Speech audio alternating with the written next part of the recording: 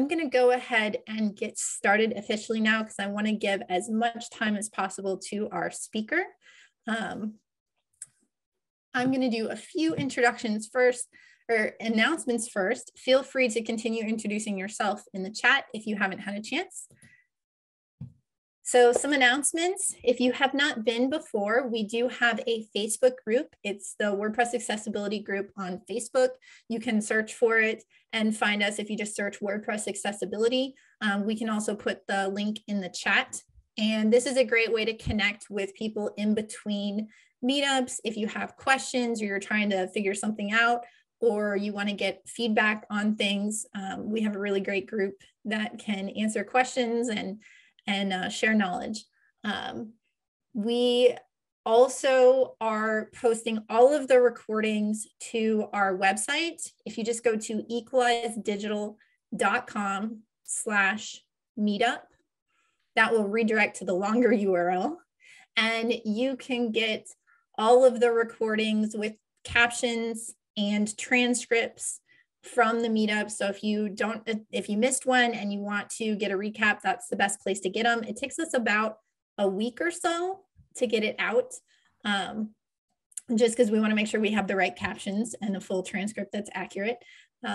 So this one will be up in about a week, and you can find that there on our website. We also have an email list where you can get news. We send about twice a month, typically on Wednesdays, but not always because we're tiny and we're volunteers. So if you want to join that, you can go to equalizedigital.com/focus-state.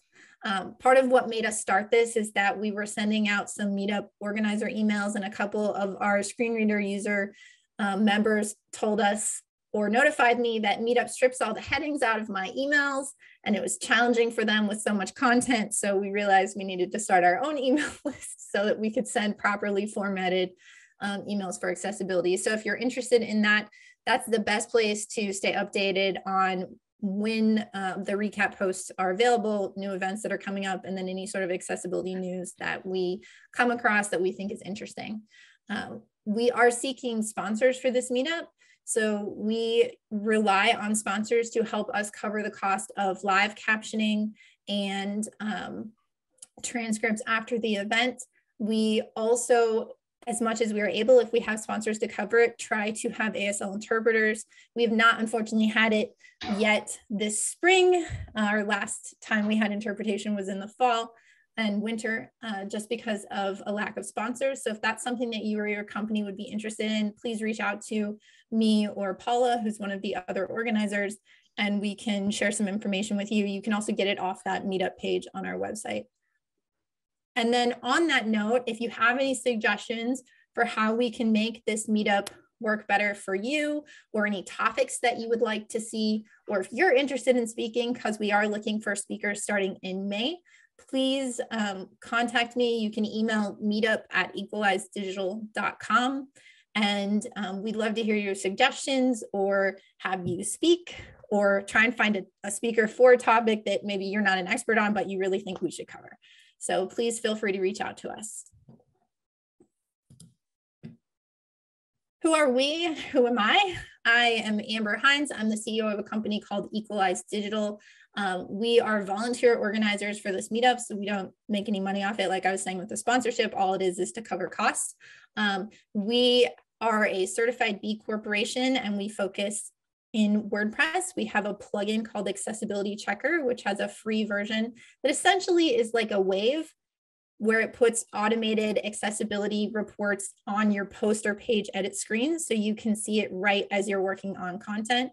It's not a replacement for manual testing, but it is a great way to augment your manual testing and to hopefully teach some of your content creators or users that are maybe less tech savvy to notice some common problems like headings out of order or ambiguous anchor links or missing alt text, so that they can fix it before they publish their new blog post rather than after the fact when someone has realized that it's missing some accessibility.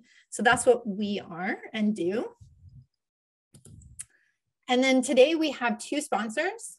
Our first sponsor is WP Engine. They are paying for our live captioning. WP Engine, if you're not familiar with them, is a WordPress managed host. They own both WP Engine and the Flywheel brands. They also make a tool called Local, which is a way to develop locally on your computer. And they own the Genesis theme framework as well. They power more than 1.5 million sites across 150 companies.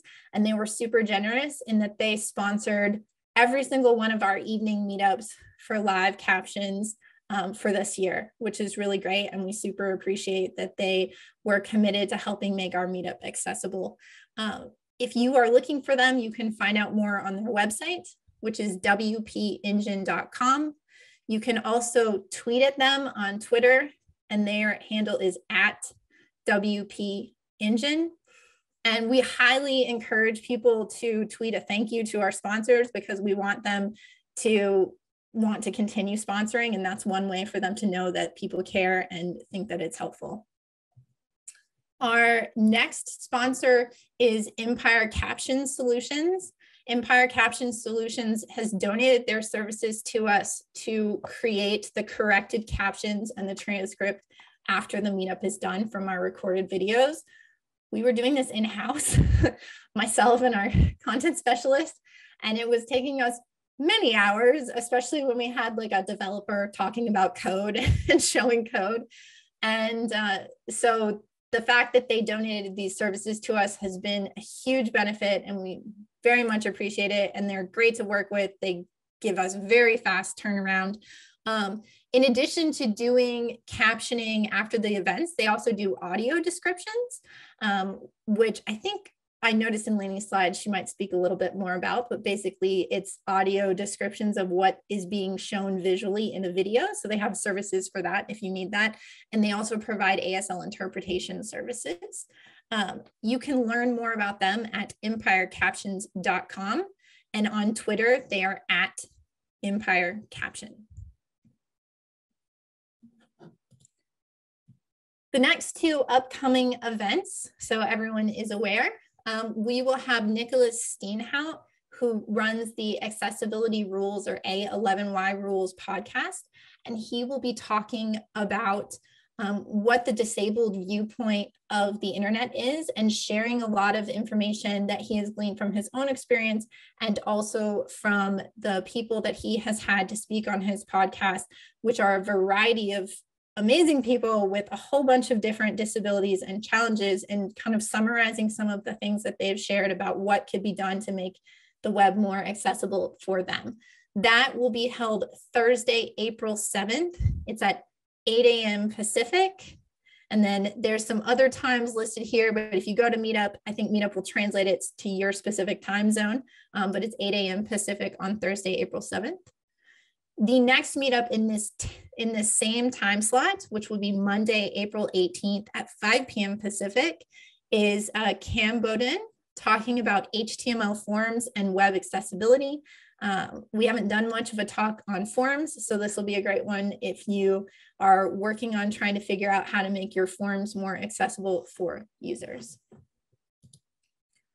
I am very excited to introduce today's speaker, Lainey Feingold. If you're not familiar with her, Lainey is a disability rights lawyer who's worked with the blind community and public and private organizations to make the digital world more accessible since 1995. She helped negotiate the first web accessibility agreement in the United States in 2000. She believes in collaboration over conflict and has developed practices for structured negotiation, which is a problem-solving strategy that avoids lawsuits and focuses on lasting change and relationship building. She is the author of Structured Negotiation, a winning alternative to lawsuits, the second edition of which was published in 2021, just last year. And last week, she was awarded the Jim Thatcher Lifetime Achievement Award for her work in accessibility. I first heard Lainey speak at Knowbility in maybe 2016, possibly, and I've followed her online ever since. And I just feel so honored that she was willing to come speak to our group and share her expertise. And I'm very excited to introduce you to her. So I'm going to stop sharing and I'm going to let her take over. I will be monitoring the chat. and I will watch for questions. I think we're mostly going to hold them to the end, but feel free to put questions in the chat, and then we'll have some good time for Q&A at the end. Great. Well, thank you, Amber. That was a really nice introduction. I'll tell you that that picture in that opening slide was because the American Bar Association selected me in, I think, 2017 as a legal rebel. And every year I thought of it today because they just announced this year's, they pick like 10 to 15 lawyers. And I'm always like, should it really be considered rebellious to want to work out problems in collaboration instead of doing lawsuits, or to care about digital inclusion of disabled people? Because that's really all I've done for the last 25 years. But from the American Bar Association's perspective, it was rebellious to do so. So I'm really glad to be here. I have some slides, which I will share. We will save questions to the end. Wait 1 second. Hold on. Let me make sure my slides start at the beginning. Hold on.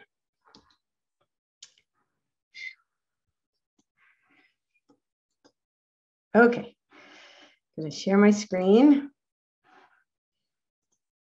I love talking to meetups, accessibility meetups. I've talked to many across the country and in Canada, because it's always a room full of people, or a Zoom room full of people who really care about accessibility and are trying to learn about accessibility.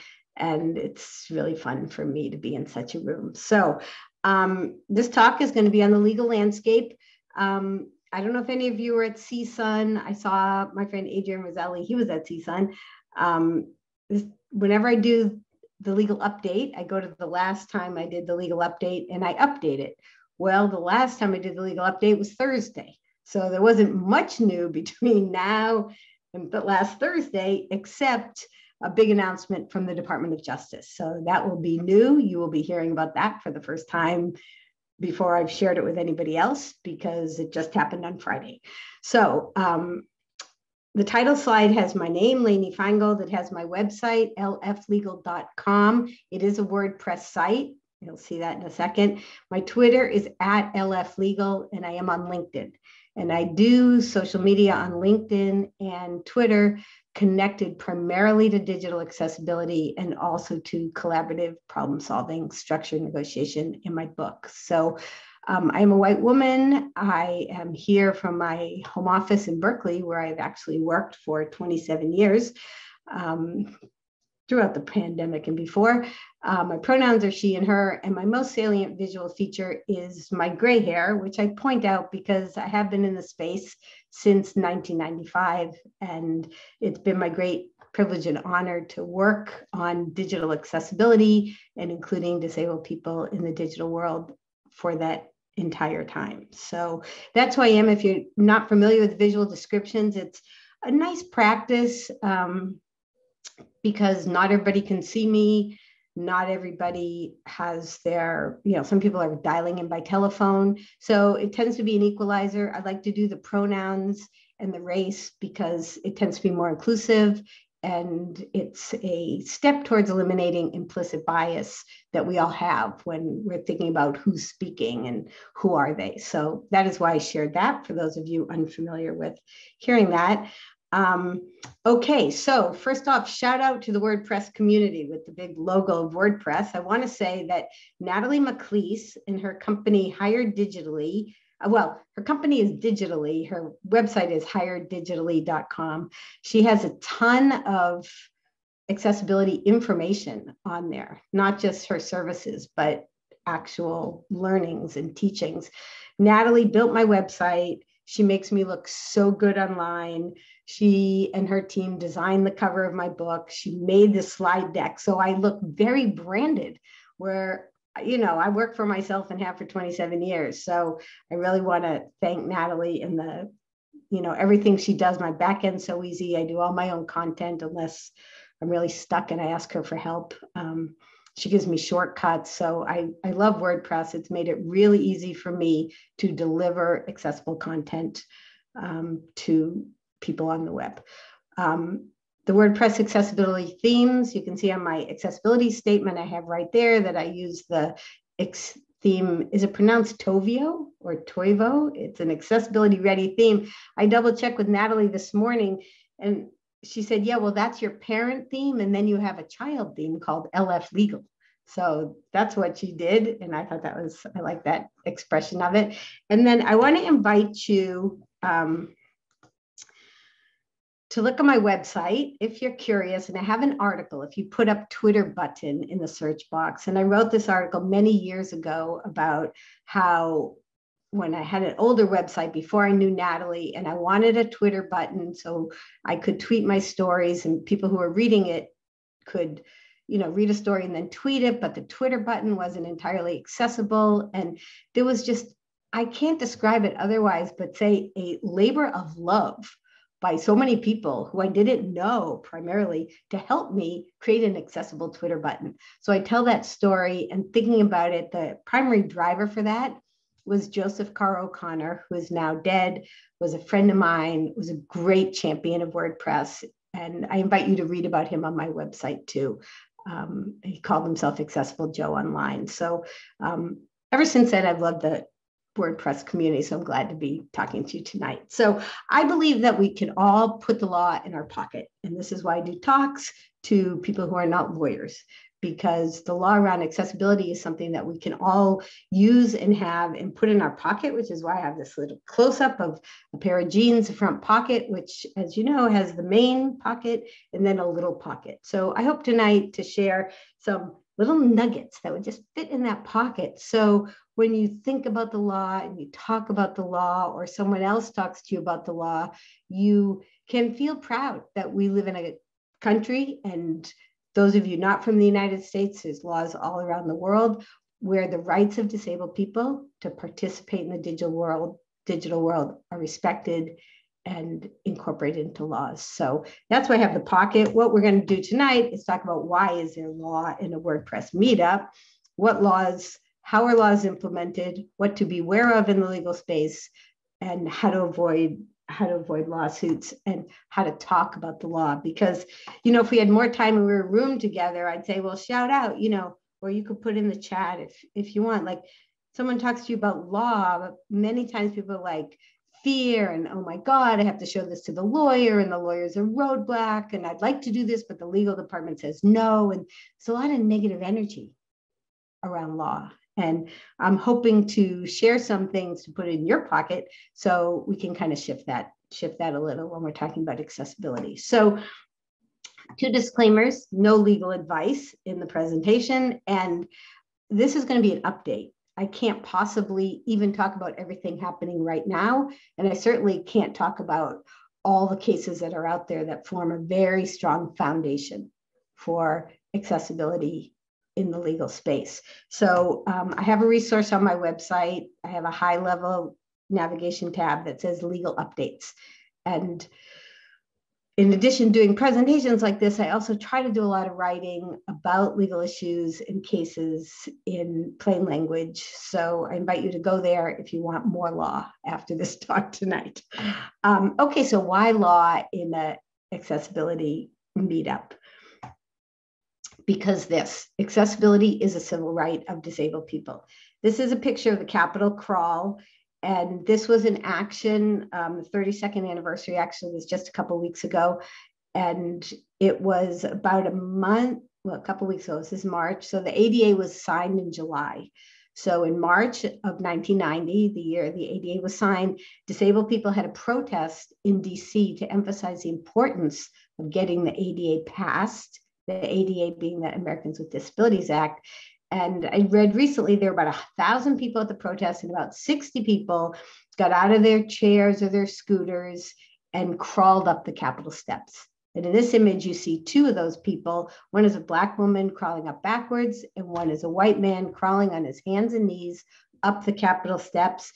This is a picture that was taken by Tom Olin, who is a disability movement photographer. And I like to start talks about the law with this for a couple of reasons. First of all, digital barriers on websites and mobile apps, kiosks are today's steps. The barriers are the things that keep disabled people from fully participating in the digital work that you all are creating. So that's one reason. Two is to remember that the Americans with Disabilities Act was only passed because of advocacy by people with disabilities. And these two people in this image are two of the many thousands, hundreds of thousands of people. Too often now, especially we're in a legal landscape, there's a lot of people who, how can I say it politely? You know, the ADA could be used for ways that I consider unethical. So people tend to forget that this is a law that's about people. So I like to start with that, and a little thing to put in the pocket, that accessibility is a civil right of disabled people. Okay, why do we say it's a civil right? Because it's about inclusion, participation, communication, employment. We could all night sit here and think of all the things, you know, recreation and relaxation and everything's online, health. We'll talk about some of those later. Privacy and independence and security are part of accessibility, because the whole idea of the digital work that you all do, primarily, much of it is about independent access, individual people independently doing things online. Well, without accessibility, disabled people cannot do things independently online. They have to ask for help. Privacy, independence, security is broken. So for all those reasons, accessibility is a civil right of people with disabilities. The opposite of all these good things that we can feel good about, inclusion, participation, et cetera, is exclusion. I have my big red X over the exclusion. So that's really, if you have to leave now, that's really what the law is about. It's about inclusion or exclusion. So I have this closed up door, this like old door with blue peeling paint with a key lock and a padlock and a big chain. And the work that y'all do in designing, developing, advocating for accessible sites is a difference between this, the closed door, and this, the open door with the sun shining through. Difference between exclusion and inclusion. And that means WordPress developers, although now I see that with all the people here, not all of you are WordPress developers, but many of you are, or people interested in accessibility, whatever your role, are civil rights enforcers, because you're making decisions that will either create or help eliminate barriers. So for that, I have this image of the accessibility cookie. Those of you who have heard me speak before have seen this. I use this in several different ways. The reason I have it here is because accessibility takes a lot of roles. These cookies have a lot of ingredients. They're very delicious looking. I know they are actually delicious because someone baked them for a talk I did in New Zealand and I ate one. You can see peanuts and M&Ms, chocolate chips, sprinkles on the outside. And we know there's eggs and flour and salt and baking soda, et cetera, in the inside. And that's to say, whatever your role, if you do it with intention towards inclusion, if you do it with intention towards removing barriers, going the extra mile to make sure things are accessible, you are enforcing and strengthening the civil rights of people with disabilities. So for that, I give you the cookie, and so these are all the ideas that go in your pocket of why we have laws to begin with, but ideas are not enough. And that's why the civil rights ideas that we just talked about, participation, inclusion, have to be baked into laws. This is why we have the unbaked chocolate chip cookies. Actually, the dough, which looks delicious, it's a close-up and you can see the little curls on the top of the chocolate chips, because without actual laws, the civil rights are not ready for prime time, can't eat the cookies. So I want to just talk briefly about some of the laws. We have the Americans with Disabilities Act. And up here on this slide, I have 6 dates, starting in 1990, going to 2022. And this is to say that throughout the ADA, throughout the history of the ADA, there's been a recognition that the ADA passed in 1990 is flexible enough, even though in 1990, and still to this day, it doesn't mention websites, It doesn't mention mobile apps, doesn't mention kiosks. It certainly doesn't mention virtual reality and all the many, many things that we need technology to be accessible for. But it's been flexible enough for two reasons. ADA is a law about anti-discrimination, and it's a law about effective communication. That is really what web accessibility is about. It's making sure people with disabilities aren't discriminated against, and making sure that if you're a school or a company or a government agency, that you are communicating with all your customers in an effective way. And the only way to make a website content on a website effectively communicated is by making that website accessible. So the reason I picked these dates, in 1996, I think I have it here, the United States Department of Justice wrote a letter to Senator Harkin because he had asked a question about, does the ADA cover the internet? And there's this great paragraph in this letter from 1996. If you ever need it, I have a copy and you can find it online. It says, covered entities under the ADA are required to provide effective communication, regardless of whether they generally communicate through print media, audio media, or computerized media such as the internet. I love that. That's 1996. In 2000, the United States Department of Justice went to court in a case about discrimination on an online poker game or something. It wasn't about accessibility. It was about exclusion from an online activity. And they went to federal court, the United States Department of Justice, and they wrote a brief. And one of the headings, heading number 1, said, a commercial business providing services solely over the internet is subject to the ADA's prohibition against discrimination on the basis of disability. So 2000 was also the year, as Amber mentioned in the intro, that I helped negotiate the first web accessibility agreement in structured negotiation. That was with Bank of America. We have been working with the bank without a lawsuit since the mid-90s on ATMs that talk. And our blind clients told us, okay, good job. You're getting ATMs that talk in this negotiation strategy, but there's a new thing, online banking. We better make that accessible or we're going to be excluded again. So we went to Bank of America and they said yes, because we had a good, and to this day, have a good relationship with the bank. And we got the first settlement agreement. I have a tab on my website called Settlements. I'm a big believer in transparency in this space. So you can go back and see on that page the agreement with Bank of America from 2000. In 2008, there was a case against Target. Target has since become an accessibility champion, but at the time they weren't accessible. And there was a case where the federal court said, if you have a website and it's not accessible, and that means you can't do what you need to do in the store, then you have an ADA violation. In 2012, federal court in Massachusetts or New Hampshire, I keep forgetting to look that up, one of those two states said, you don't have to have a physical place. Netflix has to caption their videos under the ADA because it's a business and the ADA doesn't require that there be a physical place if you're communicating and discriminating. The ADA applies. The United States Department of Justice weighed in on that case on the side of the plaintiffs. And that brings us to 2022. We'll talk about some of the cases. So the Americans with Disabilities Act is a very strong foundation for digital accessibility in the United States.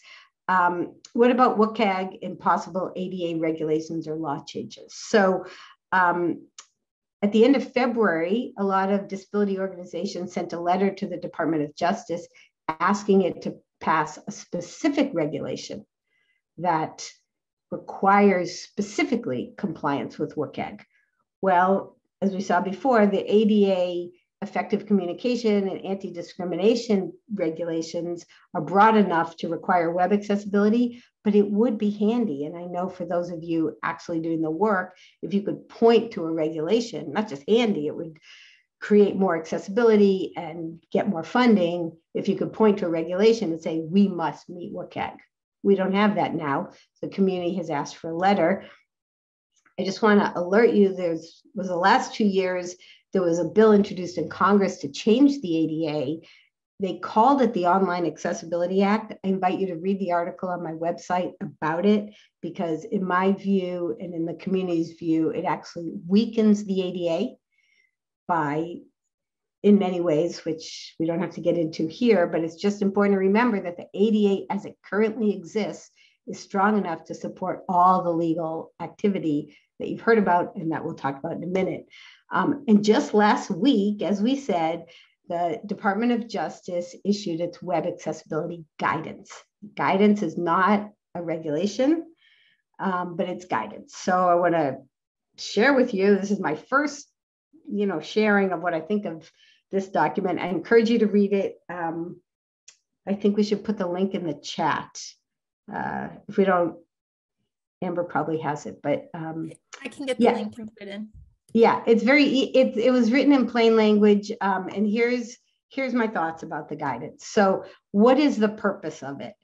On the very first page, it says, I put this on the slide, that state and local governments and businesses open to the public, the guidance is so they can make sure that their websites are accessible to people with disabilities as required by the Americans with Disabilities Act, ADA, which is why I put that in my highlight celery color, as required by the Americans with Disabilities Act, ADA. That is the first line of this thing that's called Guidance on Web Accessibility and the ADA. When does web content have to be accessible according to this new guidance? And let me just say, the guidance is new from last Friday, but the truth is everything in it is what the Department of Justice and advocates like myself and many others have been doing and saying for the past 20 years. Since, as we said, 1996, the Department of Justice was saying effective communication requires, applies to the web. So this document specifically addresses state and local government, which is called Title II of the ADA. They reference Project Civic Access. The Department of Justice has been going into cities and counties through this project since I think about 2003 was the first time they referenced web accessibility in these settlements. So it talks about that. It talks about businesses that are open to the public, Title III. And I put here no reference to the dreaded P word, place. There's been a lot of legal activity, like I mentioned before, the early Target case. Well, you have to be connected to the place. In the United States, there's even the federal system has 12 parts, and each of those parts can have different laws. And some of those parts, they call them circuits. The Ninth Circuit is in California. Some of those circuits still have a requirement that you have to have the connection to the physical place. They really emphasize that. I like this guidance, the new guidance, because it talks about businesses open to the public. It doesn't mention, as I said, the P word, which is consistent with the DOJ position since 1996. So that's when content has to be accessible with your state or local government and when your business is open to the public. How does WCAG fit in? They say here, and I put the quote in because, and sorry, I see my celery highlight color is a little off, but how does WCAG fit in? Like I just said before, the DOJ does not have regulations setting out detailed standards, but the department's long-standing interpretation of the general non-discrimination and effective communication provisions applies to web accessibility. So those of you who have heard me talk in past years or even last Thursday before this know that this is something that I have said for many, many years. We don't have regulations setting out detailed standards, but the department's longstanding interpretation of non-discrimination and effective communication applies to the web. They say in this document that the WCAG provides helpful guidance concerning how to ensure accessibility of features. Many of the cases talk about that too. So it's not like if you don't meet WCAG, you're sued because of WCAG, but that the ADA requires effective communication, and WCAG is the way. The WCAG current standard is 2.1. best practice is AA, provides helpful guidance concerning how to ensure accessibility of websites. The document itself does a nice job, I think, educating developers and decision makers. They have a big section why website accessibility matters. They have examples of barriers. They have examples of how to make content accessible. And they say that web accessibility is a DOJ priority, a Department of Justice priority. They list some of the earlier cases they've done as a partial list. So, and they also have resources. Most of the resources are connected with Section 508, which is not the ADA. We'll talk about that in a minute. Why now? Why did they have why now? I got asked that question today. I thought that's a really good question. Why now? I have the crystal ball picture because I don't have any inside information on why now, but I have some ideas that might be true, and you may have others. Because there has been pressure for regulations, the effort to get regulations that embody WCAG started in 2010. If you want to read a sorry history of why regulations take so long, you can look on my website under the legal update tab and read the whole history back in 2010, and what they call an advance notice of rulemaking was issued, and many of us, including me, testified about it. Meanwhile, never had any regulations, and there's continuing pressure for that. And maybe they wanted to put out something faster than regulations, because this document is very strong. The ADA covers websites if you're a business open to the public and a state and local government. So they probably, the letter from the organizations was sent in February, end of February. So it can't possibly be that this document was nothing and then a response to the community's effort to get regulations, but there was pressure nonetheless. Pandemic pressure. You know, the pandemic has taught us all that more and more and more things are online, and accessibility matters. Is disability is part of diversity and inclusion, and accessibility is part of disability. That has been part of the pressure. And maybe they wanted to showcase the history of accessibility work by the DOJ now that it's renewed, because the DOJ did not do much under the prior administration, but we'll see in a minute, the DOJ has done a fair amount under the Biden administration. So maybe they just want to put everything in one place, but now we have it. And I hope it will be useful to those of you in the field. The whole thing doesn't fit in the little pocket of the jean, but the idea that the Justice Department has very forcefully said that websites are covered should matter. So the big picture, it is a very strong statement. It should put ADA coverage issues to rest. I hope so.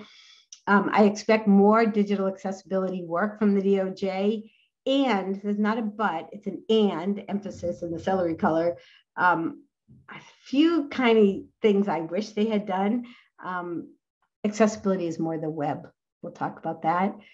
The ADA is more than web. This document, it doesn't say mobile apps aren't covered. It doesn't say anything about anything except for websites. So that's one thing. And I wish they had been a little clearer about the WCAG and the fact that it is the internationally accepted standard, rather than saying what I said they said, you know, useful information. Because, you know, hopefully, like I said, it should put ADA coverage issues to rest, but I'm a lawyer, so I know lawyers, and given the chance, they're going to find things to say about this. So I wish those two things, but big picture, it's very strong, and I'm happy for it. So there's that. What else besides the ADA? We'll do a little time check. Okay, we're good. Section 504 and 508 are, 504 is if the federal government spends money. Many of you said that you work for either government agencies or maybe educational institutions that get federal money. That would be 504. The basic idea, the idea to put in your pocket is like, this is a law that says if your government is going to spend money, it cannot leave people out because they have a disability. So Section 508 is when our federal government purchases things. then it has to be accessible. Same theory. Can't purchase things that only some people can use. So those are the ideas, the civil rights ideas baked into those laws. The Communications Video Accessibility Act has accessibility requirements. I should say about Section 508, 508 is still using the WCAG 2.0. And when the Department of Justice puts resources in the new guidance, they're using guidance from Section 508. So they're referencing 2.0. Most of the cases, the settlements I've done, the lawsuits that are successful are talking about 2.1 AA, which is best practice. It superseded 2.0 in 2018. So that's another, I don't want to call it a miss, but it could have been stronger in the guidance. 1557 of the Affordable Care Act has accessibility language. And then in the United States, not only do we have 12 circuits with possibly different laws, but we have, states that can have different laws. And many states have anti-discrimination laws like the ADA, and also state funded requirements like 504 and 508, state procurement and state funded. And then, of course, there's global laws. I do have a resource on my website that is in the most visited section at the bottom of the homepage. I try to keep up with international laws. It's not that easy. I work for myself by myself, but I have in there other resources. If you look at all of us trying to keep up in a public way, there's 3 or 4, you can kind of get a good sense. And I invite you to send me, if you're from a different country that's not the United States, invite you to send me an update to my page. Just recently, someone sent me an update to the law in Switzerland. So I depend on that to keep that page current. Possible legal remedies. Like I said, this isn't legal advice. We don't want to spend too much time in the weeds of the law, but all those different laws, ADA, state laws, 504, 508, there's different kinds of things that can happen if you violate them. I call those remedies. So one is you can be required to fix the problem and build accessible. And I have an image here of 2 signs. One way is pointing to proactive, and one way is pointing to reactive. So if you are proactive about accessibility, you are going to build accessible and fix any problems you have. If you are not proactive, then these other remedies kick in. If you get a lawsuit or a complaint, you might have to pay money to the person who's harmed. You might have to pay the disabled person's attorney's fees or your own attorney's fees. You might have to report progress. Nobody wants to report progress outside their organization. You might have to pay a government fine. And I think, hold on one second, I think there's one more. Yes, there might be government oversight. So that's really the choice to be, if you're proactive, you can avoid all these things and get back to just fix a problem, build accessible. And if you're not, you might have to do all these other things I just mentioned. So again, the civil rights ideas, important, valuable, ethical ideas are baked into laws. But the laws themselves are still the raw cookie dough if they are not implemented. So back comes the picture of the close-up with the chocolate chips looking so yummy. So how are laws implemented? There's 4 ways that laws are implemented in the United States. And the one that happens most often and is most underestimated and ignored is that every day people with disabilities are advocating without lawyers. I have an image here of someone on a phone, and I'm picturing her trying to make a complaint to someone because she's unable to use something on the website. Companies with advanced accessibility programs often have ways of going through customer input, chat, phone, Twitter, and seeing, are we getting any accessibility complaints? And don't forget, they're not going to be flagged like, this is a WCAG violation, or this is an ADA violation. You're going to hear, I can't find this. I can't see this. I can't hear this. The print is too light. And so instead of thinking of people as complainers or complaints, I like to say, these are people enforcing a civil right to participate in the digital world. So that is really a very big way laws get enforced. There's government agency activity, primarily the DOJ, but also Department of Transportation, Department of Education, individual lawsuits, and structured negotiation, which is what I practice and what my book is about, which is a collaborative way of approaching an organization and saying, you know, there's barriers here, there are problems, but rather than fight, let's sit down and come to solution. And Amber mentioned I put the second edition of my book out in the fall of last year. And one of the, I should actually read you guys this.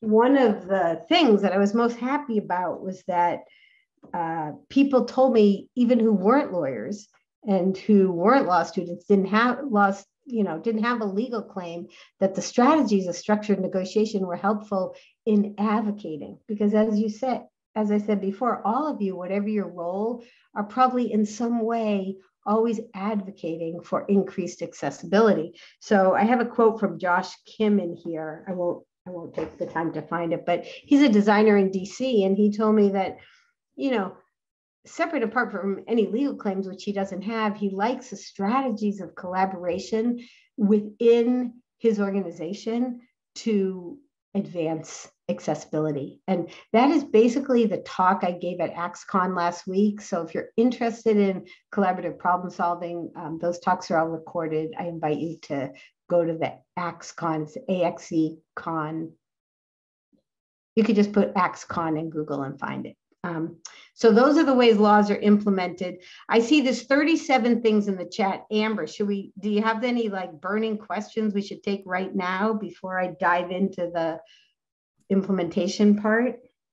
There were a couple of questions about, there's one, what's the relationship between Section 508 and the ADA that might be relevant to what you've already talked about? There's a few others that might be good to hold, but that one is popping up for me since you just talked about that. Okay. Yeah, good question. So the ADA, the Section 508 is only about federal purchases. Federal purchases. So if a federal employee can't, and there's been cases on this, if a federal employee can't do a job because of inaccessible technology, that's a 508 claim. The ADA, especially on the web part, the new guidance we talked about looked at Title II, which says state and local governments can't discriminate. So that would be state agencies, schools, voting, you know, all the things that state do, and local government meetings. And they give a list in the guidance, like the kinds of things that state and local governments do that are online. So that's Title II of the ADA. And Title III is the businesses open to the public. There's also Title I, which has to do with employment rights of people with disabilities. That's handled by a different agency, not the DOJ. So that's not in this guidance. Okay, so let's talk about some recent legal actions in the digital accessibility space. Making COVID websites accessible. Like I said, the DOJ has done good work. They really came out strong in the COVID websites. New York Public, they had a couple New York Public websites, I think the state of New York and maybe the city of New York. They've done a lot of drugstore and grocery store, if they're giving vaccine information. I have a resource on my website. It's lflegal.com 2021/10/DOJ-digital. And in that article, I write about the work the Department of Justice has done in digital accessibility. Shout out again to Natalie McLeese. I now have on the back end of my WordPress website a way that I can easily update my articles. And when I update them, the date of the articles, the original date stays the same, and then it says last updated, and there's a new date. And right at the top, it says this article has been updated. Jump to updates. And when you're done with the update, you can jump back to the original article. And that's all accessible. My website is a WCAG 2.1 AAA website. And Natalie made that process for me I first used it in December of last year. So my content for all of you and the public is going to be a lot better. because every time the DOJ does something new, I can update this one website. So like I said, I expect to see more from the Department of Justice, more in health tech. And I did hashtag health tech here because I'm really on a campaign. Jenny Leigh Fleury said during AxeCon that we have to get on the main stage. And I think what she meant is, I love like accessibility meetups, and I would like to spend my whole life in accessibility meetups because we all get it. There's a baseline understanding. We're all in it for the same reason, but we have to be talking to healthcare people and finance people and procurement people who don't know anything about accessibility. And that's why when I do tweets, I try to do a hashtag that might get the attention of someone in a broader field than just the A11Y hashtag. So more in health tech. I've done a lot of work on talking prescription labels. Most recently, this is a screenshot from the CVS website. It says, "Hi, it's your prescription talking." And we've done a lot of structured negotiation work around talking prescription labels. And most recently, CVS baked their talking label program right into their app. They're the first national pharmacy in the US to do that. So there's a little RFID chip on the prescription container, and you hold your app up to it and it reads you the information. So that's been the result of great work on behalf of CVS and the American Council of the Blind, and really the structured negotiation process that enabled us to have a relationship with CVS that brought that about. There's a lawsuit pending against Quest Kiosks. I know there's a WordPress meetup, so most of you are working on websites, but not everybody is. So I want to tell you about this Quest Kiosk thing, because this is a case. When you go in, it's a lab, you go to get your blood drawn or something, and there's a kiosk there and it doesn't work for everybody. Talk about a closed door. So that case is filed in Los Angeles, and they tried to throw it out of court. It's still in court. I have another one of those resources on my website that I can easily now update, all about kiosks. There's been a lot of kiosk cases, restaurant, ordering kiosks, and government kiosks. So if you have a kiosk, you need to know that this is a place where inclusion, exclusion, ADA, state and local government, or business open to the public applies. So this resource is lflegal.com/2018, because the URL is always when I first wrote it, /01//kiosk18. So there's that. There's a lot of cases happening in higher ed. Just to pull out two of them, Los Angeles Community College District, for some reason, is just fighting two blind students and the National Federation of the Blind who were trying to get accessible digital information, websites, course material, everything that's online at a college or university needs to be accessible to everyone. There was a big community effort because the Los Angeles Community College District was threatening to take the case to the US Supreme Court. And there was a great rallying around to convince them not to do that. And they did back down from doing it a couple of weeks ago. So I can recommend, if you're curious about that, if you're in higher ed, the Disability Rights Education and Defense Fund has very plain language explanation of the case and what happened. So if you looked up LACCD and DREDF, which is DREDF, you could read all about that. University of Illinois Chicago, which is what I have an image of, was a structured negotiation that some people in Chicago did. Barry Taylor of Rach Weisberg of Equip for Equality. And, I highlight this first of all because it's recent. They did it in structured negotiation. It was brought primarily a blind employee. And they also, because structured negotiation is flexible, they were able to get a good settlement around the technology for both students and professors, the public, and employees. So again, when you're thinking of the accessibility issues, it's for everyone who is going to touch the technology. There's a great resource, bit.ly/higher ed law, capital on the higher, the ed, the law, that Laura Carlson from University of Minnesota keeps on digital accessibility cases in higher ed. So if you're in higher ed or you want to know what's happening in that space, I recommend that.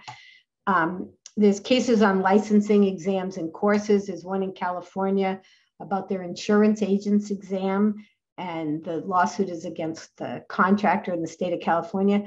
You know, last year there were 4,000 cases filed around web accessibility. We'll talk about that in a minute. I'm only pulling out some cases that I think are important and also representative of different kinds of industries, but you can be sure there's no industry off limits from accessibility attention in the legal space. So that's one reason I put this licensing exam and courses in here.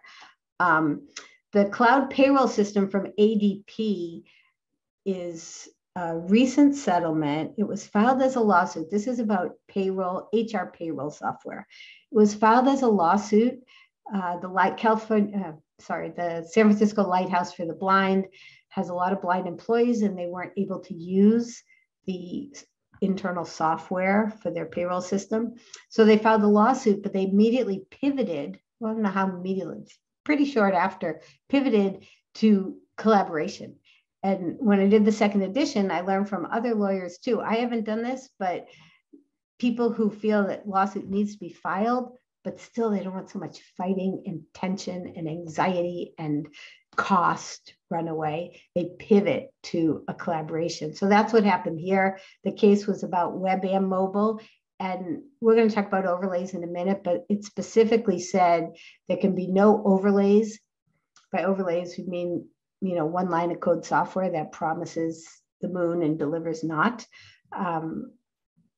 No overlays, and they specifically called out 2 overlay companies in the public settlement, which you can read on my website. I have an article that links to the settlement. Audio I and Accessibility can't be used to do the remediation that the settlement requires. So it's just another reminder that accessibility takes commitment, it takes hard work, it takes attention. So overlays can't do it, and this is an example of a case that said that.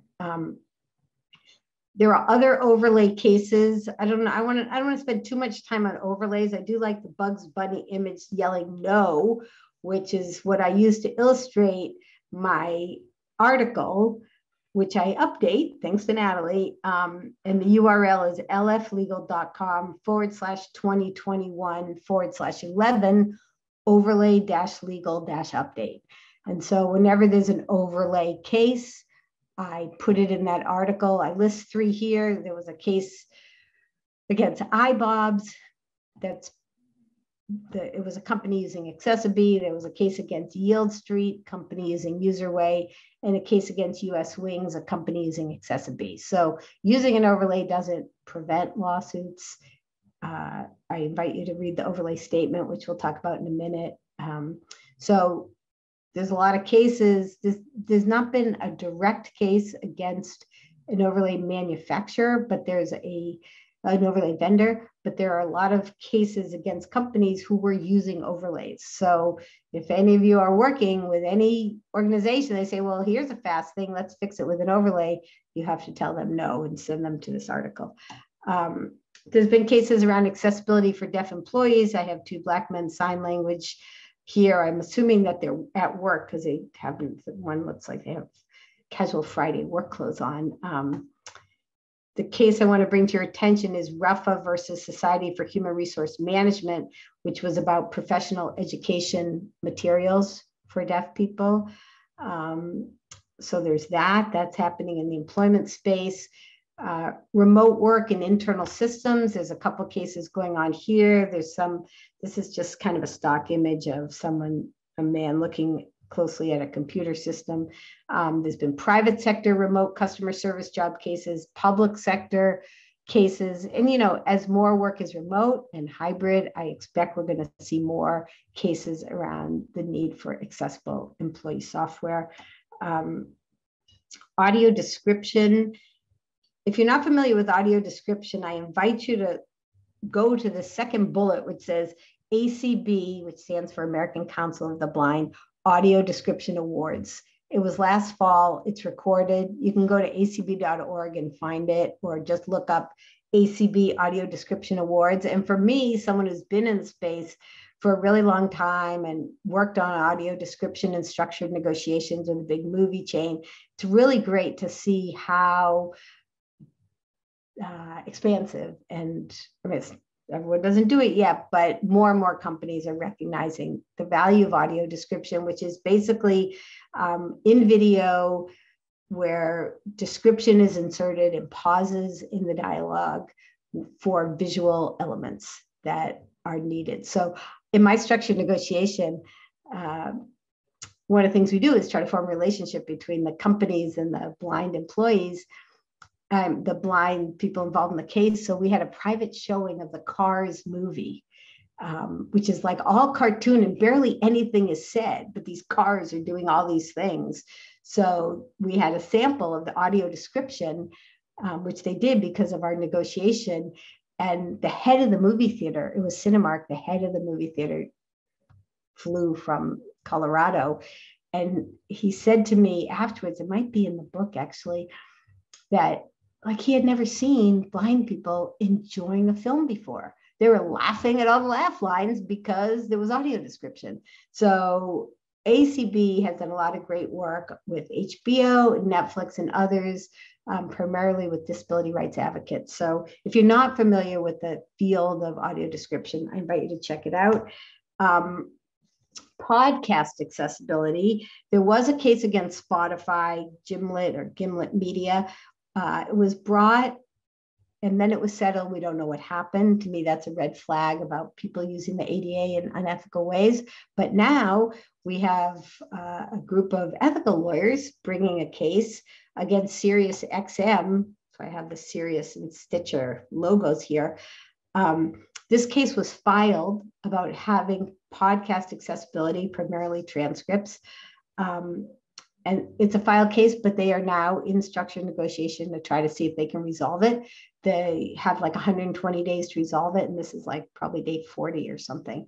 So we'll see what happens. And it's the National Association of the Deaf bringing the case, and it will be a public settlement. Well, I don't know if the settlement will be public, but we will find out what happened with the case. Exercise equipment, TV captioning, there's accessibility everywhere because digital is everywhere. So Planet Fitness did an announcement that they're going to make their exercise equipment screens accessible. There was a big fine against Pluto TV for not having captioning. That's under the separate law that I'm not an expert in, but I know that it does cover television captioning, the Communication and Video Accessibility Act. So Winn-Dixie and Domino's are two cases you might have heard of. And basically those cases, I have a ball of yarn, colored yarn, because they are just tangled up in the legal system. I have a lot written. You can search my website on both of them. The bottom line of both of them is that, you know, a legal case can get very, like this ball of yarn, very tangled up. And like the Winn-Dixie case, that was in one of those federal circuits, the 11th Circuit, and the blind person lost. Domino's case was in the 9th Circuit, the blind person won. Well, nobody's going to have a website that's different for every circuit. So it matters in the law, but big picture for your work, it's just good to know that these cases are out there. People are fighting for the rights. The Supreme Court didn't want to take it up, which is good. So Patreon and Discord are two recent structured negotiations I did where we used the web content accessibility standards as well as the authoring tool accessibility guidelines. So those are on the settlement tab on my website if you're curious. And the $66 million website. This is illustrated by a woman. You can't see her face, but she's holding up a bunch of $100 bills that are burning right in front of her with a flame. And that's because the state of California paid $66 million for a reservation system website for their parks department. And they didn't get an accessible site. And they were supposed to get an accessible site. So there's a lawsuit under something called the False Claims Act because the vendor said, I'm delivering the website and it's accessible, but it wasn't. And you're not allowed to lie to the government. There's a whole law about it. You can't make a false claim. So there's a lawsuit pending. It's against a contractor and the web developer and the subcontractor on the project, which is USC Direct.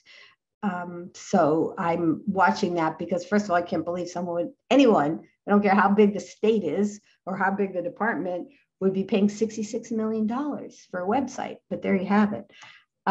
Things to beware of in the legal space.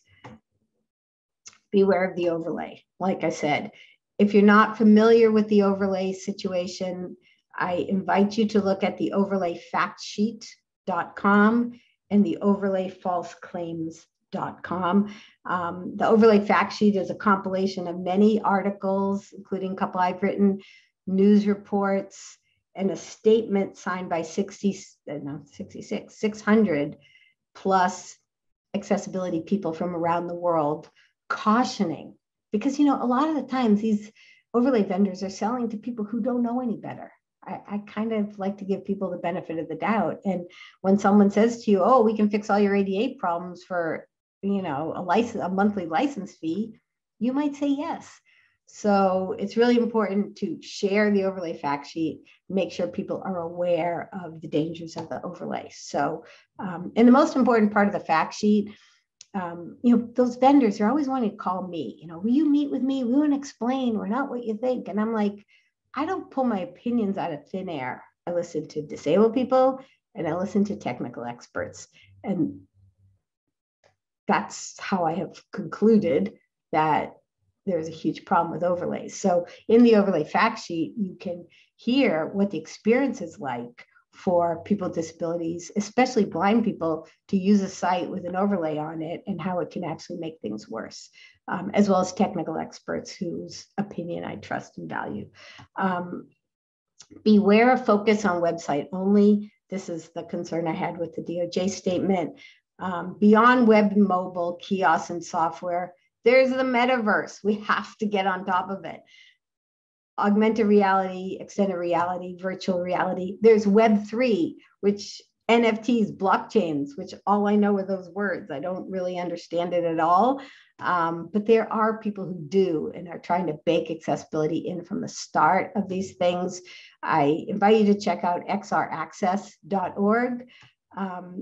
The W3C has a site, w3.org/TR/XAUR, which is talking about guidelines for accessibility. There are no guidelines, but it's sort of the beginning of the guidelines. And this blog from Crystal Preston Watson, A11ysavvy.com, talks about the accessibility of Web3, which is the only reason I even know it's a thing. And also I forgot to put on here PeatWorks, that's PeatWorks.org, which does a lot of great work around XR access. So we have to, the law, I'm a lawyer and I give these legal updates, and the law is all focused on web and mobile when the world is focused on these emerging technologies. So let's not be in the boat we are now with web 10 years with these things. Beware of silos, no matter how your organization, unless you work for yourself, and even then you can compartmentalize, trust me, I know. Accessibility takes a lot of collaboration internally, design, development, content writers, procurement. Even if you're in a small organization and you only have 5 people doing these things, people need to talk to each other and understand that accessibility is not a one and done thing. It's a broad commitment. It's a culture change. It takes everybody. Beware the numbers. Most lawyers I've heard do legal updates start with how many lawsuits there are. And I think I heard myself say how many lawsuits there are earlier this evening. I'm not that interested in the numbers. There are a lot of lawsuits. I don't like law as a motivating factor for accessibility because it leads to narrowness and constriction. And we forget what we started with, that accessibility is a civil right, that disabled people climbed up the stairs of the Capitol to get this law that gives us these rights. But if you're interested in the numbers, and some people are, the usable net is a consultancy. They have a report they do twice a year, and the Safe Art ADA Title III blog, and they'll give you all the numbers and what law firms file what cases. So I'll leave you with that. Who gets sued? Companies that use overlays and companies that don't use overlays. Developers who deliver inaccessible product, companies with weak experts, site app, kiosk owners, anyone with low-hanging fruit. I've written a lot about the ethics of the legal space, and we don't have time to go into that now. Whatever we think of the lawsuits, it's kind of like over there on the side. It can't be our driver. How to avoid lawsuits. Okay, I see it's 6:15. I have a few more things. Amber, do you want to do a few questions right now? I hope I see 64 in the chat. I hope that's not 64 questions. No, it is not 64 questions because we're also posting links as you share links. So people can click them easily. Yeah, so a couple of questions. I'm trying to think about one. Okay, so one person asked earlier, you had mentioned that we're seeing a lot under the Biden administration. And so they asked, does that mean that if we could lose all these gains if we get a less sympathetic executive branch in the future?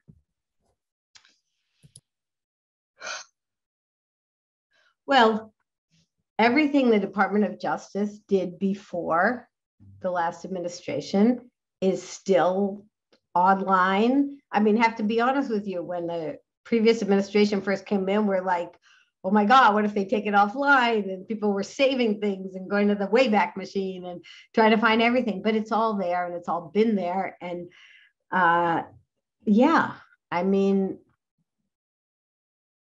a Democratic administration is better for accessibility. That's all I can say. And we could have losses. And if we get regulations, you know, now the advocacy community is pushing for regulations. During the previous administration, we didn't want any regulations because we knew what they would look like. So I don't want to say you can, I personally believe that we can't turn back the clock on digital accessibility.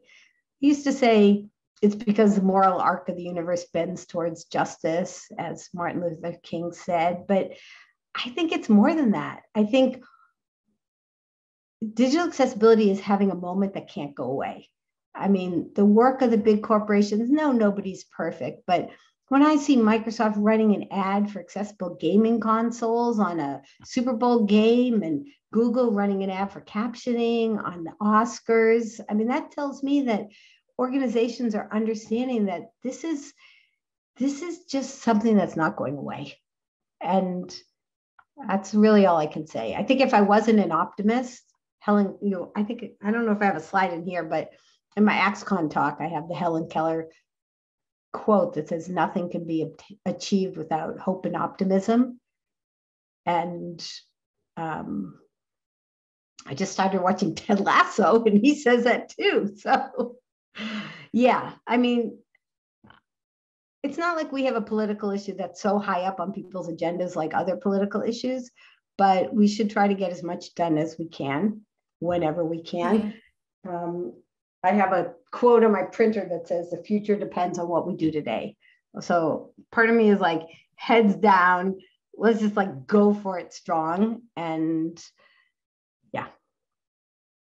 So another question is, why did the DOJ not specifically mention e-commerce in their new guidance? Is it still open to interpretation as per recent cases? They said Newsday, My Life, etc. This person said, I was there on Friday, and I'm not totally sure what there means. And the DOJ civil rights could not give a firm answer, and they punted on the question. Yeah, well, that was the Department of Justice lawyers presented at CSUN on the day they announced this, and they went through it. And I didn't put that on the slide. I sort of did when I said they didn't say the place word. You know, they didn't specifically come out and say, you don't need to have a physical place. And they did say business is open to the public.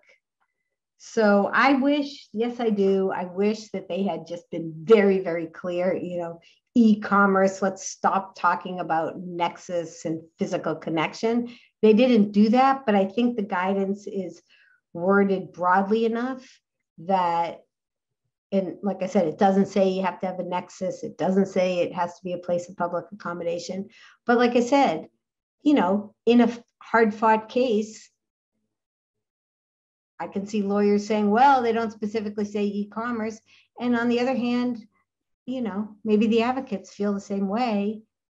I mean, I try to just do the reporting, but maybe the advocates feel the same way and feel, yeah, we need regulations because this isn't clear enough specifically about e-commerce. But don't forget, DOJ weighed in on the side of the plaintiffs in the Netflix case.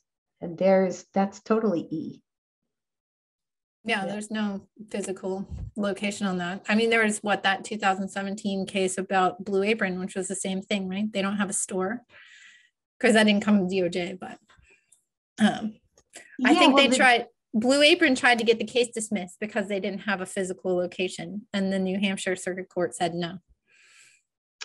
Yeah, well, there's also that Peapod case. I don't think that has a physical location. Does that have a physical location, Peapod Grocery? I'm not sure. I think that might have been delivery also. No, yeah. The DOJ has consistently taken the position inside cases. I really should make a list. But they didn't just raise a flag and shout from the rooftops in this document. But I still think it's strong enough to make the argument. Yeah. Do you think the DOJ will make a recommendation on which version of WCAG to comply with?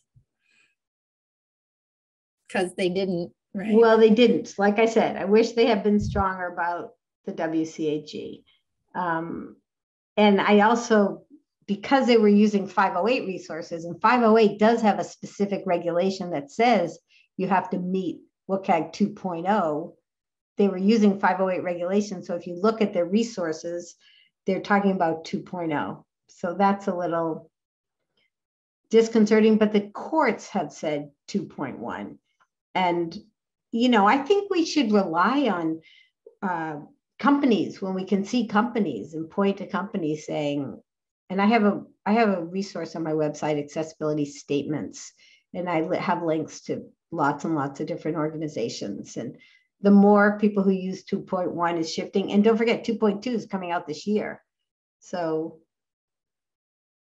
yeah, I think what we have to do is see what does the DOJ do when they're actually in a case, filing a statement of interest or filing a lawsuit. And there, I suspect they're going to be talking about 2.1. Do you think that they'll update Section 508 to 2.1? Does that require legislation? It doesn't require legislation. Honestly, the regulation process is like, what word should I use? It's very slow. It took forever, ever. Turgid comes to mind. Frigid? Turgid, Turgid. Like almost frozen. Almost frozen. Yeah, I mean, it took, I think, 18 years to get the 508 so-called refresh done.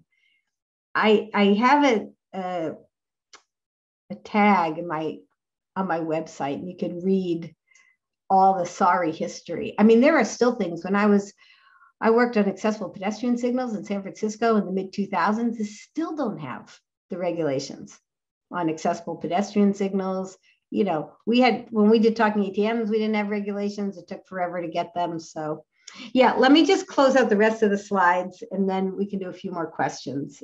Yeah, we kind of ended on a cliffhanger here, avoiding lawsuits. Well, yeah, avoiding lawsuits. Well, then avoiding lawsuits, really all I have to say about that is back to the cookie. And in this case, instead of the cookie ingredients being all your roles, all of you who are doing the real work, the cookie ingredients are what does it take to really bake accessibility into an organization? Hiring disabled people, number one, transparency, testing and training, ethics, design, development, procurement, collaboration. We could do a whole talk on this, but the bottom line is look at all those things. It's not one line of code. And the law, I like to say, is the salt. So we spent a whole hour talking about the law, but this is a really pretty close-up of salt crystals, pink and white salt crystals in a little wooden bowl or spoon. Without the salt, you don't get a sweet cookie. Too much salt, you get a wrecked cookie. And that's kind of how it is when law is a driver. It's important to recognize the law and think of it as a civil right. Know it's a civil right. Put in your pocket that it's something positive, but don't let it be the driver as a negative, oh my God, we're going to get sued thing. So how do we talk about the law? Not with fear, which is why I play the shark Jaws theme song here. And a big purple X on the shark. That's what structured negotiation is all about. Not being afraid, not being threatening, talking about accessibility as inclusion, as diversity. So without fear, with a collaborative mindset and language, these are the dolphins that I have taken as mine instead, not these particular dolphins, but the dolphin metaphor instead of the shark metaphor. These dolphins have just gotten fish. They're smiling and eating fish out of a plastic tube because they worked together to get the fish. You can look it up on National Geographic. And the collaborative mindset and language of structured negotiation, and this image here of a cat looking at a lion. This I see as our job. Every organization, every person sees themselves a certain way. This cat sees themselves as a lion. So our job is to show how accessibility fits into how the organization sees themselves. Are they people first? Are they customer delight? Are they diversity, inclusion, and belonging? None of these things can happen without digital accessibility. So I invite the cat and the dolphins instead of the shark. Some of the dolphin qualities I talk and write about: having empathy, equanimity, patience, optimism, like I said before, grounded optimism, not just like la-di-da, everything's going to be great, but when we stick to the ingredients of the cookie, when we stick to standards and design principles and ethics, we are going to get accessibility. Being kind, listening, having trust, being curious. These are also Ted Lasso qualities too, which I just discovered in the last 2 days, and not making assumptions. So, and how do we talk about the law? This is an image from Disabled in Here, which is a great free stock photo site. It shows 4 women sitting around an office setting talking. 3 of whom are Black. 1 is using a cane. 1 is in a wheelchair. These are the ideas in our pocket as we talk about the legal landscape: civil rights, privacy and security, diversity, inclusion, and belonging, independence, good for business, and accessibility is delicious. Blueberry muffins here. If you're not familiar with the blueberry muffin metaphor, I invite you to read the article I have on my website called Accessibility is Delicious. You can easily find it. And with that, I'll give it back to questions. I have the closing image. I have a picture of my book, which is available in print and digital, as shown in this great image that Natalie, not only did she make my website and my slide template and my website and my slide template, she made the cover images for all my social media, for the LinkedIn picture, and she made this so I could put it in the slides. I have here my contact information. Please be in touch. I'm on Twitter at LF Legal. I have an email list. Last year, I only sent 3 emails to the list. It's very low traffic. I hope to do more this year. I'll only send about digital accessibility or collaboration, lflegal.com/contact. I do public speaking. I have lflegal.com/speaking. And you can always email at lf@lflegal.com. Well, thank you. I really appreciate this. It's been great. I have it's kind of a long question, but I think it's a good one, and it kind of is a good one to end on. If we only have we'll see if we have a few extra minutes. We have our captioner until 8:45 Central. But this question was, often the biggest barrier to making websites accessible, including WordPress websites, or maybe especially WordPress websites, I'm adding that part, is inaccessible third-party content. Even if you build a website that passes all the WCAG criteria, a lot of times the client wants to use integrations with CRMs, APIs, or other plugins that are not accessible. They said, for example, city governments often link to third-party job board platforms with accessibility issues. What can we do about this as developers? We're stuck, especially if the client insists on using it or if they've already bought into a long-term contract with that other third party. How else can we put pressure on these third-party companies to pay attention? And they go on a little bit, but I want to give you some time to sort of answer that if you have any ideas. Yeah, accessible procurement, we call it accessible procurement, is a huge issue right now. And I do work with Disability In, which is a nonprofit business to business group focused on disability inclusion. And I'm like a consultant on digital accessibility issues. And one of the things we worked on was an accessible procurement toolkit. And we can find the link and put it in. And that has language and RFP ideas, how to integrate disabled people in the process, policies.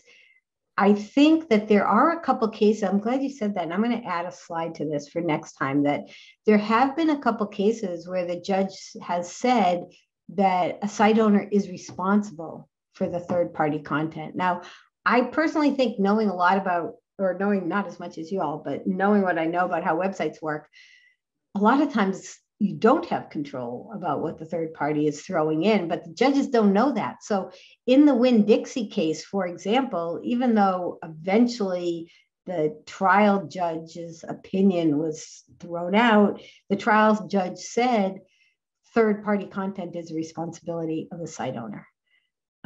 I should put all those cases in one place and write a little article. There's like 3 or 4 of them, but I think the most important thing to do is to just start building accessible procurement into how you do business.